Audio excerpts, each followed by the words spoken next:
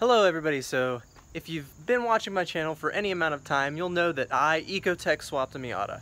I then proceeded to put nitrous on it. So the problem that I'm currently faced with is I want some beefy tires, such as those ones right there. The problem is, you get some beefy tires, you want to get some aggressive offset. Well, the Miata stock fenders and quarter panels, they don't really allow you to do such a thing. I mean, you can get some meat under there, but I mean, not that much. I plan on giving the Miata some 205 series tires wrapped around a set of 15x8 zero offset rims. And currently, if I were to do that, the suspension's kind of high, but I plan on lowering it eventually. If I were to do that, the wheels would cut into the quarter panel, or rather the quarter panels would cut into the wheels, and then your tires would last a total of 4 miles. So of course, because I like to do everything to the extremes, like instead of just rebuilding my engine swap it with a completely different platform, we're going to put a Rocket Bunny kit onto the Ecotec Miata today. And I'm not talking about some cheap eBay replica. This is the OG Pandem Rocket Bunny kit. This thing was not cheap. Normally they come with a front lip and a duckbill spoiler, but I actually purchased the whole thing as a kit and sold those separately and made some of my money back. These things were very expensive, and they're just pieces of fiberglass. It's kind of like a Corvette. So as you can see, this thing is going to add considerable thickness to the wheel wells on the Miata. So the way that these work is you literally just bolt them here, like so, kinda. There's some more prep involved, and you cut away the inside of the fender and make it so that you can run thicker tires, because this lip is no longer there to chew into your tires. Alright, so as you can see, currently if you try to offer it up to the car, it doesn't quite work. This makes contact here. This needs to go all the way to the edge of the fender to the door, and you can see that just isn't working because of right here. So we got to start off by cutting off a massive section of the fender on the inside over here. So let's get started. Alright, so I offered up the front over fender for it, and this is about where it starts making interference at. So I'm going to start off by hacking off all of that material, which is a lot, and then we'll see if we can get it to sit flush down there.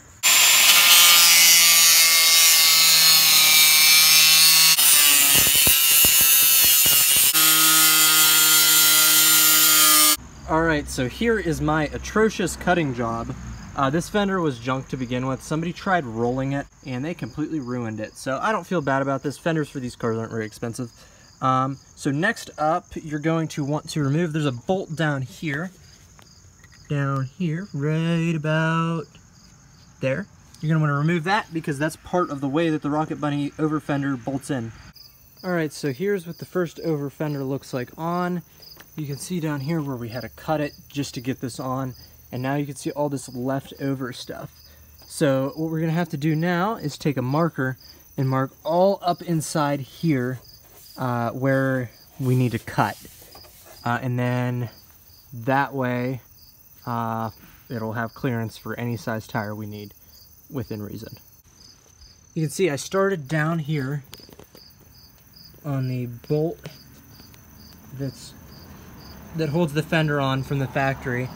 Once I got that on, I just took self-tappers, and then I started and went around and got the fitment right. I used a bunch of already Rocket Bunny Miatas as reference for this, just to see exactly where everything's supposed to line up with. And then, so they're just self-tappered in right now. I'm later gonna put riv nuts and some nice security stainless hardware in there. But for now, this is just for getting the fitment right. Alright, so you can see just how much material we're gonna have to remove here. I have the over fender off. You can see the holes that secure it on, and I'm gonna be removing a lot of material.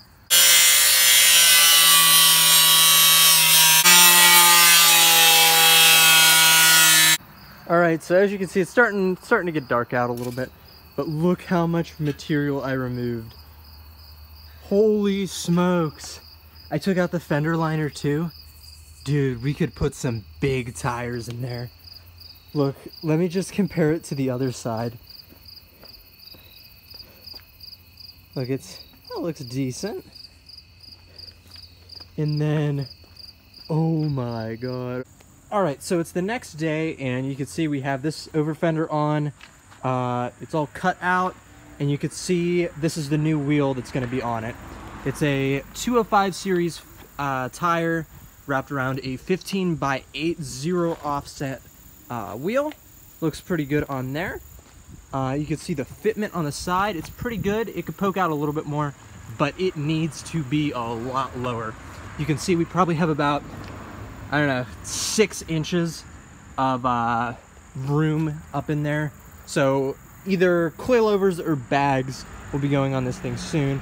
And then you can see on the other side, this is what it looks like with a factory wheel on it. This is the factory 14-inch Daisy. It has 185 60s on it. And you can see just how much the over fender, you can just see how much width this adds to the car. And then if you look at it from the front, you can see just how insanely wide it is now compared to how it was before. Now I need to start on the back ones. And the back ones are going to be a little bit different. From what I have seen, it looks like we're going to cut so much up here that it's going to start to interfere with not only the quarter panel, but there's some sheet metal welded to the back of this. And then we might have to eventually weld in a strip in there to seal it up.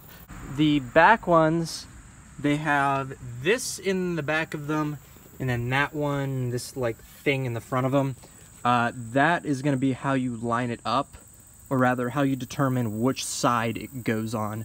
You can also see it's a lot wider in the back of them than it is in the front of them. It kind of narrows out because it's pretty clear how the front ones go on, because they have the little like thing that goes on the bottom that lines up with the fenders.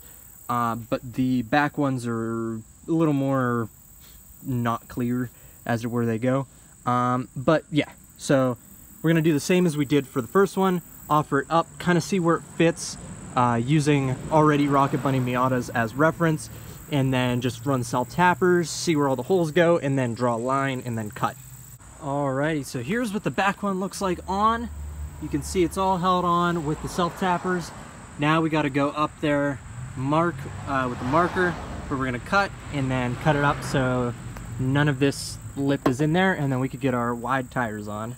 Alright, so as you can see, there's a secondary layer behind the first layer of the quarter panel on the outside. So as you can see, what I did is I just cut through both layers of it and then peeled these back. These were just sitting like that, and then I cut lines so I can peel them back. And then these lines here, I'm going to connect to those, cut all the way up here to reduce the inside of the fender.